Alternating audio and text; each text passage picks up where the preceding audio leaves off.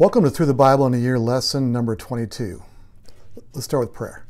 Lord, we thank you once again for this opportunity to study your word and let your Holy Spirit open up our hearts and our minds to gain more insight and wisdom to live out your word. In Jesus' name, amen. Today we're going to be finishing up 1 Chronicles and heading into 2 Chronicles in the Old Testament, and we'll start with question number 1. What did David do right before his death in chapter 22, 5 through 6?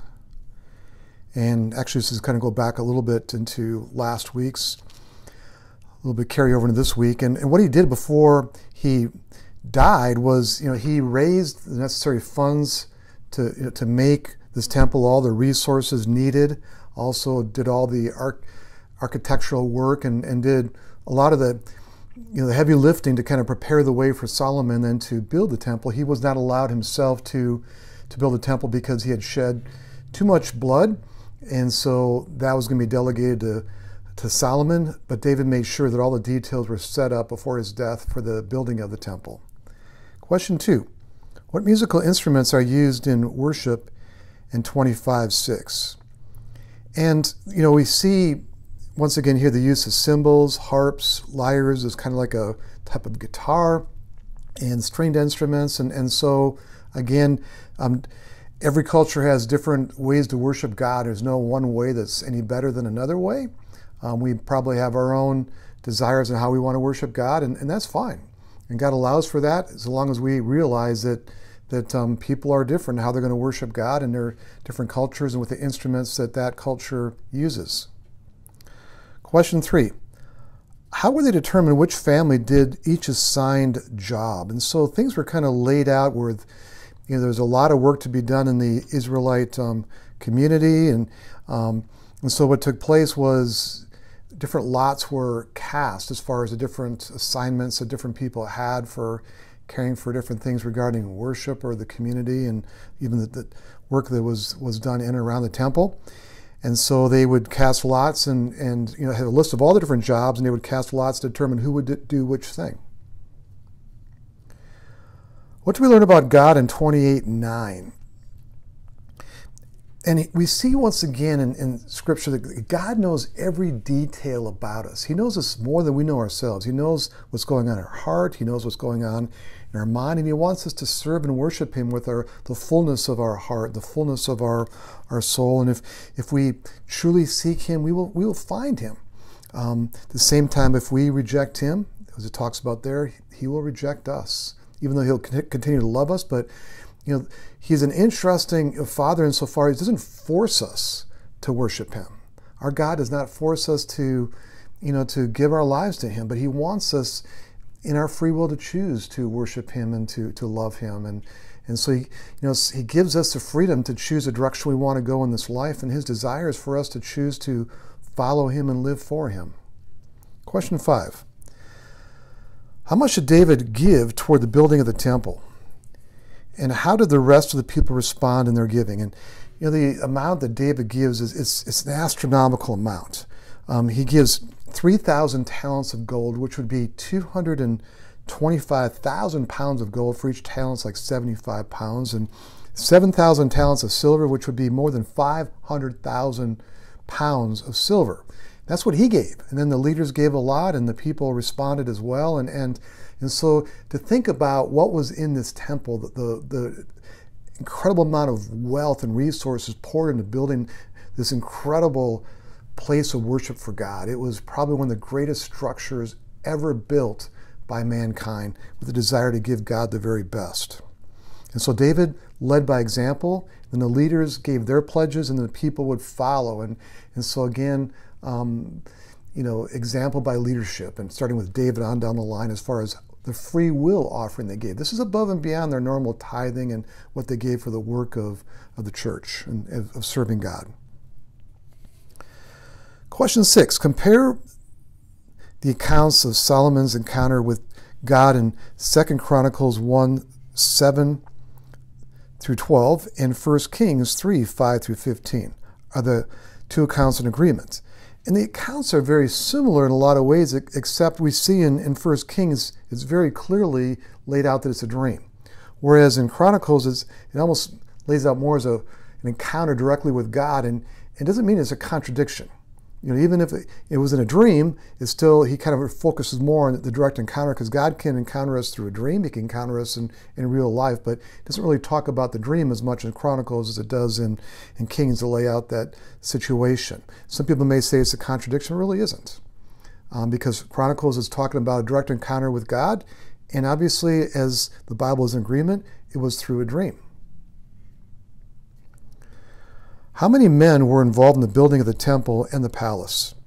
And what we see is there is a lot of work being done in the quarries, on the site, and 153,600 men are involved in this massive construction project. That's a lot of people, and a lot of heavy lift and a lot of work that was done over the 7-year period that it took to build that temple. Why did Solomon desire for the temple to be great? And the reason it was meant to be great is because God is great. He's a God over all gods. And Solomon's desire, as well as his father David, that kind of set everything up, is to give God the very best. That he's the God above all gods. He deserves the very best. And so it was really a tribute to the love and respect they had for God, and to give God truly one of the greatest structures that was ever built on our planet in history. Who was Haran Abi, and where did he come from?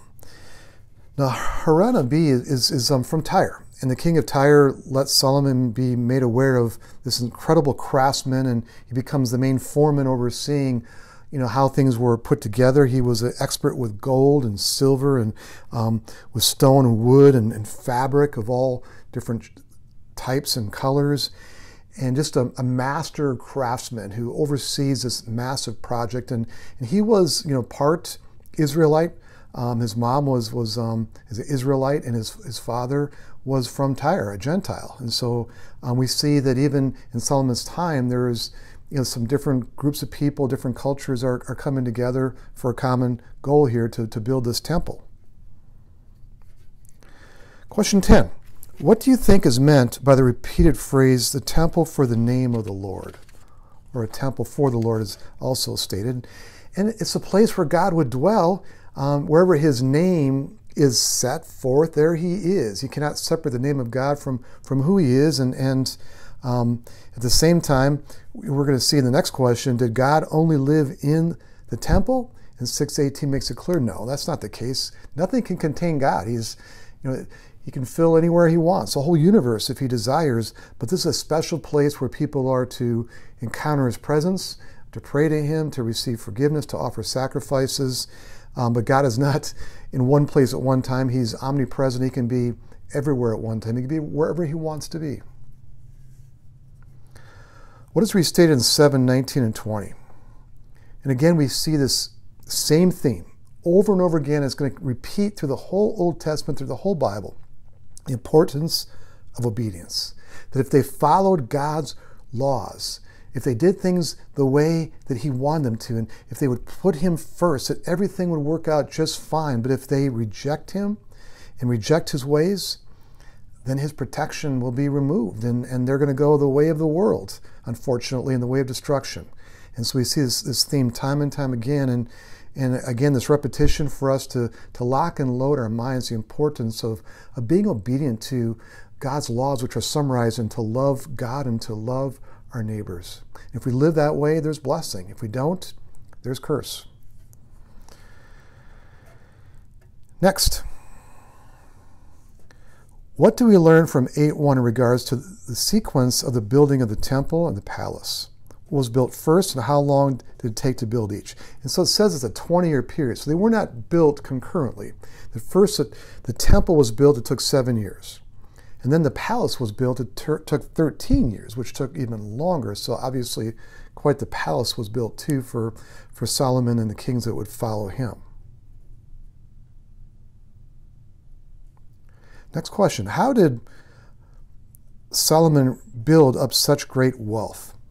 And how is Solomon described differently than he was in the previous writings, including 1st and 2nd Kings in particular? And what we see here is that, as we saw previously, he had ships that could go out and go over different parts of the then known world. There was explorers with these ships, and they would find lands that maybe never had been inhabited before, and they brought back all kinds of wealth from these various lands. They also had merchants, they had traders, and quite the commerce that was going on. This was the peak, the pinnacle of Israel's power, wealth. It was just an amazing time in history. And what's interesting is Solomon is brought to light in a much better way here than we saw previously in Kings. The good things are brought out. It's not, he obviously, we see previously that he strayed as he married, numerous wives and concubine, and those wives led him to stray and worship other gods. It's not talked about here. It's talked about this is the pinnacle of Israel's power and wealth, and basically probably the most powerful nation in the world at that time. But unfortunately, as it hits its peak with Solomon, it's going to begin to subside as the people begin to turn away from God, and mainly the leaders turn away from God. And so often the direction of the leader becomes the direction of the people. How would you describe Rehoboam's reign as king? And again, as we saw earlier, he is the son of Solomon, and he inflicts the people with even greater taxation, greater expectations for what they are to contribute to the work of the kingdom. And the northern tribes rebel against this, and they break away. The kingdom's divided during this time, and Rehoboam is able to hold on to the tribes of Judah and Benjamin, and the Levites as well come back to Jerusalem and Judah, as Jeroboam, the northern kingdom, rejects them and kind of does his own form of worship, and unfortunately takes those people in a terrible direction as far as worshiping false gods. And so it's a very difficult time in history, and Rehoboam basically does not focus on God and the very things that God says. If you become disobedient, things are going to go in a bad way, and that's exactly what's happening during the reign of Rehoboam. And Rehoboam tried to actually muster up an army to fight against the northern kingdom, but God stopped that from happening. And that concludes the Old Testament section for today. We're going to jump into John, chapter 11, verse 1 through 13:38. What does chapter 11 tell us about the power of Jesus over death? And what does this chapter say about the human nature and emotions of Jesus? What does this chapter say about the divine nature of Jesus? And we have this amazing story. It's really interesting. In addition to the disciples and even the 72 that also follow along with Jesus, he had friends. And there's a family here. There's three in this, for sure, in this family. There's Mary and Martha and Lazarus, and they're good friends of Jesus. And what happens is, Lazarus is very sick, and they send for Jesus to come, and he doesn't show up. He takes some time, and obviously he knows what's going to happen. And by the time he gets there, Lazarus is dead. In fact, he's been dead for 4 days. And Mary and Martha, they talk with Jesus, and when Jesus sees their sadness and the sadness of the people there, and they're crying and weeping over the death of Lazarus, Jesus also weeps. In fact, there's 2 words in the shortest English verse in the Bible: Jesus wept. That he had compassion on them. He felt their pain. He felt their sorrow, even though he knew what he was going to do. And from there, he goes to the tomb where Lazarus had been laid 4 days prior. And he says, roll the stone away, and there's an odor that comes out because his body had been decomposing now for 4 days. And Jesus shouts, Lazarus, come out. And Lazarus, he comes out. He rises from the dead with the burial cloth wrapped around him like a mummy. And the people are amazed that Lazarus is alive, and they're all excited that he's alive. And here's my theory in this one: that Lazarus had been dead for 4 days. So for 4 days, where had Lazarus been? And I believe that he was obviously in the presence of paradise, the presence of the Lord in heaven, and so he has to leave heaven to come back to earth again. And all these people are excited and happy and seeing Lazarus alive. And my guess, Lazarus is thinking, well, it's great seeing you again, but this really stinks. I was in heaven for 4 days. Now I got to come back to this place.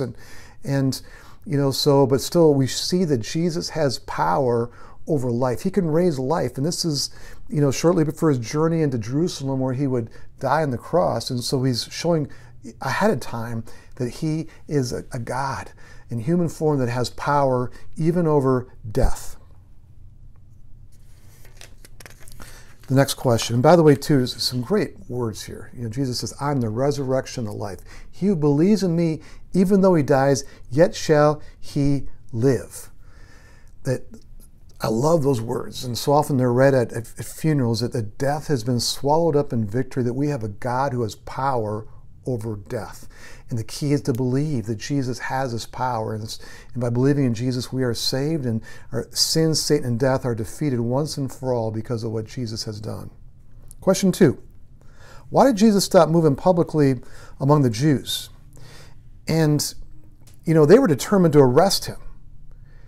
And it became a word of Jesus that he was, this would happen. And so he began to focus more on the teaching ministry of his disciples and kind of staying more out of the public, because his work and training the disciples was not over at this point. It wasn't his time to die yet. And so he stopped his public moving at this point. Who opposed Mary pouring perfume on Jesus, and why? Now it's interesting, the one who controlled the money was not Matthew, who was a tax collector. It was Judas who controlled the money. He was the treasurer for the group. And Mary was pouring this expensive perfume on Jesus. And Judas is all upset, thinking that this perfume, this could be sold for a lot of money, and we could give it to the poor. And John stating, obviously John is not very fond of Judas, that his intention, the Judas' intention, was not to give the money to the poor, but to siphon off some money for himself. And obviously, Judas had a money problem. He had a great love for money, and ultimately, he's going to betray Jesus for money. And so, we see a danger here that for a lot of people, the love of money can lead to all kinds of difficulties and challenges. And that's possibly part of the problem with Judas. And we're going to see another thing coming up in a little bit here, which caused him to turn in a very bad direction. Why did the chief priests want Lazarus dead? And why were they so opposed to Jesus? Lazarus was a walking testimony of the power of Jesus. He'd been dead for 4 days, and the people knew this. And now he's alive, and every time people saw him, it was a reminder to them of the power of Jesus. And these teachers of the law, these priests, these Pharisees, these Sadducees, they were jealous of the power of Jesus. They were losing their flock to him. They didn't want to lose their power, their prestige. They were the ones who were supposed to be representing God. And here Jesus is God, and they're opposed to him. And it's just so sad, because they're just concerned and jealous of the great things he's doing. They should have been celebrating. If they're the true church that God called upon them to be, they would have been celebrating the arrival of the Messiah, and everything would have been much different. But their human pride and arrogance comes into play. And they want Jesus dead. They even want Lazarus dead. And from what we see in history, Lazarus did not live much longer after he was raised. They did actually kill him, from some of the things I've read according to history. And that sounds like a terrible thing, but imagine, Lazarus had been in heaven, and so he probably, for him, probably a good thing that he got to go back there again. So often we think we want to live here on earth forever, but the bottom line is heaven is so much better. And Lazarus was one of those people that saw what heaven was like, had to come back to earth. And so I'm sure even as he lived his last days on his plane, he's thinking, boy, I can't wait to get back there again. Moving on, next question. What meaning can be pulled from 12:24? Basically, a seed that goes into the ground, it dies, and then it produces a lot of seeds, and it germinates into many plants. And so, like Jesus is saying, it's necessary for him to die, that more life can come forth, and that he's talking once again about what he's going to do. In so many ways, he demonstrates this to his disciples, that it's necessary for me to die, and then I will rise again. And so he telegraphs this over and over again, but it's just so amazing when it finally gets to that point. They still are oblivious, and it's amazing how our minds, we need to hear things so many times till it finally begins to sink in. How does 12:42 and 43 apply to the world today? In the situation here, as so often the case, people are more concerned about what others think than what God thinks. There's some of the people within the church at that time that truly began to believe that Jesus was the Messiah. But rather than stand up boldly for him, They were more concerned about what the other church leaders thought, that they kind of caved into their ways. They're more concerned about what they thought than about what God thought. And so often is the case in the world today. You know, people that claim to be Christian, but they're more concerned about looking cool to the world. You know, what do people think? And the bottom line is, in the end, you know, it doesn't matter what people think. In the end, all that matters, even now, all that matters is what does God think. He's the one who created us. He's the one who saves us. He's the one that we should be living for. And the bottom line is, what does His Word say, and how are we doing in following what His Word says? Question 7, after reading 12, 47, 48, what do we learn about judgment? You know, Jesus comes out and says He didn't come to judge the world, but to save the world. Okay, the world is already in judgment. Okay, without Jesus, if we just have the law, we're condemned by the law. And so the Word itself condemns us in ourselves. And we're all on that path by ourselves. But Jesus came along to save us, that through Him He fulfills the law for us. And so by believing in Jesus, we are set free and we are saved. Whereas for those that reject Him, they're still condemned by the law and sitting in judgment and still living in their sin. What lesson do we learn from Jesus washing the feet of His disciples?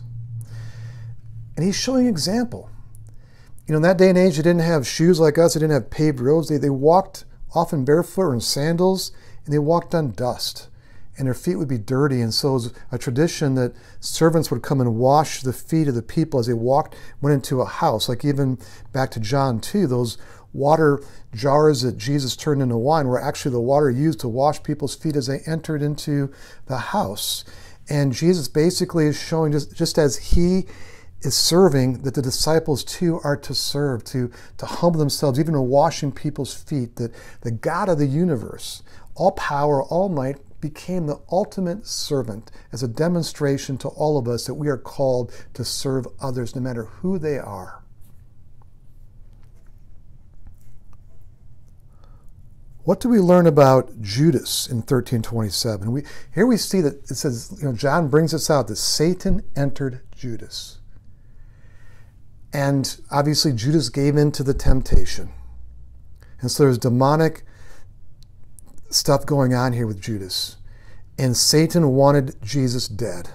And the agent he chooses to try to make this happen is through Judas. Satan works through Judas, and he goes and he ultimately betrays Jesus. And the final question, how can we tell if someone is a disciple of Jesus? And the whole emphasis here, that a true disciple is someone who loves others in the same way that Jesus loves others. That love is the key. Agape love, a love that selflessly gives to others. That as we grow to become disciples of Jesus, as we grow in the Word of God, what should be coming from us is love, agape love. The deeper we grow in faith, the stronger the love becomes. Love for God, love for others. That's the purpose of Jesus, to love God and to love others. And it's fulfilled as He made disciples. And how were disciples made? As you go back to Matthew, His vision was to fill the world with disciples for Him. And how was that done? They were baptized. They were taught to obey everything that was in the Word. And then they would go. And as they go forth in love. Disciples go forward with love. And imagine a church filled with love. Imagine guests coming to church where people just emanated and set forth love in what they say and what they do, and people can feel it. You know, love is the most magnetic and contagious force in the world. It's what people need, and God's church is meant to be a church of love, and His people are to be people of love. And the more that we truly love, that's the ultimate source of being a witness, of evangelism, and it's what people need. And sometimes that love has to be discerning. Sometimes that love may even have to be tough. But we are called upon to live in the love of Jesus Christ, and that's the whole premise of what the Word of God instills in each and every one of us. The more that we grow in it, and then as the wisdom of it comes alive in us, then it comes through us in the form of love. Let's close with a word of prayer. Lord, we thank you for your word. And Lord God, you are love, and your word is about love. And we pray more and more that this love fills our lives by the power of your Holy Spirit and your word coming more into us, and your Spirit helping us to live that out. And Lord, I pray for our church and all churches. I pray for each of us individually, because the church is a collection of individuals that we emanate and grow in your love, and we show that love to one another within the church, but we show that love out in the world as well, that they will know we're Christians by our love. And I just pray that you help us on this pathway to discipleship to keep growing. And I thank you for these individuals going through this training, Lord, that are desiring to become disciples for you, as our desire is to learn everything in your word so we can learn to live it out more and more and show forth your love in Jesus' name. Amen. Have a great week.